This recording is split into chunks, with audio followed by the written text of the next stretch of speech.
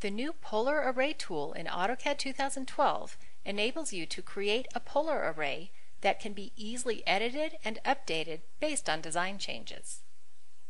Specify array properties as you create the array by entering values or by visualizing the design based on the dynamic preview.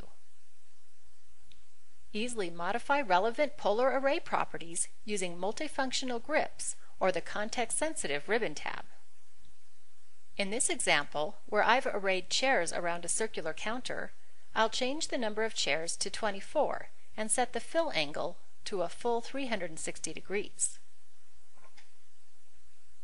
In this particular design, there's a walkway through the circular counter, and I obviously can't have chairs in the way.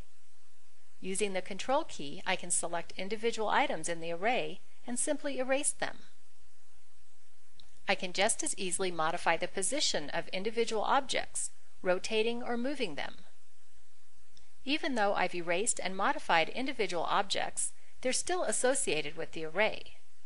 When the array properties change, the modified objects obey the changes.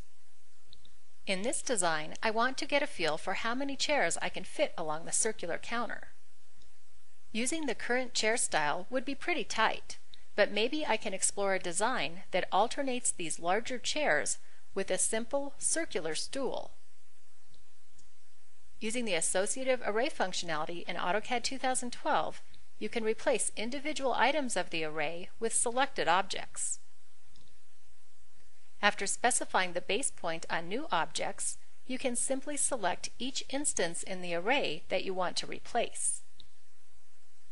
If, after considerable experimentation, you decide you don't like any of your design changes, you can simply reset the array.